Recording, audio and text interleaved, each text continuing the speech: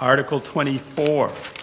Shall the Town of Hampton vote to raise and appropriate the sum of $50,000 for purchase of the following replacement vehicle for the Department of Public Works? One replacement yard horse tractor, the replaced vehicle to be traded in if deemed to be prudent by the Public Works Director, Town Manager, and Board of Selectmen. This shall be a non-lapsing appropriation per RSA 32:7 Roman 6 and shall not lapse until these purchases are completed or by March 31, 2019, whichever is sooner. Majority vote required. Recommended by the Board of Selectmen 4-0. Recommended by the Budget Committee 9-0. Fiscal impact note: the estimated 2018 tax impact on $50,000 is 1.5 cents per $1,000 evaluation. Motion to open discussion on Article 24. Moved by Mr. Bridle, seconded by Mr. Griffin. Mr. Jacobs, would you like to speak to Article 24? Yes, thank you. Brief history. What this particular vehicle does is it moves around the 6 solid waste trailers that we have down at the transfer station. That is its sole use. It's not an over-the-road piece of equipment. Saying that, when I came here, we had a truck that we'd gotten from another vendor. The windows wouldn't go down, the heat wouldn't work, and the door wouldn't shut. We deemed it a safety hazard because I didn't want someone falling out of the truck. To get a better yet not good truck, the one we have, the door is closed, the heat works, but in the last 2 years it has not correctly picked up 2 of our trailers, and the trailer has literally slid backwards. When it did, it damaged the legs below both trailers to the point they had to be replaced at the tune of about $2,000 a piece. So when I broke up the previous vehicle replacement article to the previous mentioned lease article, this was the remainder half of that, and that was and is to, that last slide, that's that little red donkey. It uses an actual balloon, bladder,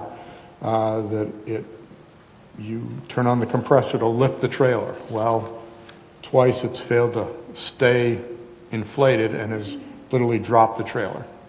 My concern with the last time it happened is there was a guy standing between the end of the trailer and the compactor. And if he'd had it's a safety issue, is all I'd like to say. With respect to, is this enough money? I checked the internet yesterday afternoon. I found 3 of them for sale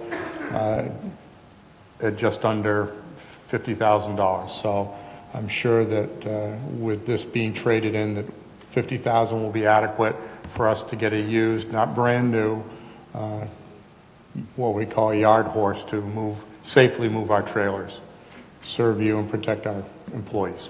Thank you. Thank you, Mr. Jacobs. Anyone else wishing to be heard on Article 24? Seeing none. Article 24. Yeah. Oh, sorry. Just one thing further. This will also have hydraulics on it, correct? So that they can unload a packer or unload one of the trailers if they have to. I know we've had a problem down there before with a fire.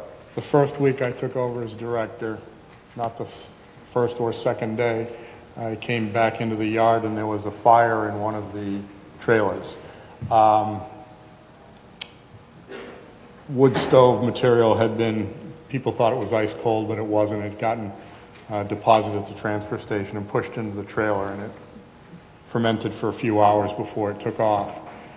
We don't have a truck with the capability to exercise the trailer to actually push the load back out, because that's what needed to be done for the fire department to be able to put the fire out. Instead, they climbed up on top, like what you see, that black trailer, and literally cut a hole in the roof. And then put in the water or the foam that they used to put the trailer out. So that's the other benefit of a new modern yard horse, is in the event we need to exercise the trailer, we can do so. Thank you. Thank you, Mr. Jacobs. Seeing no further comment on Article 24, it will appear on the ballot as printed.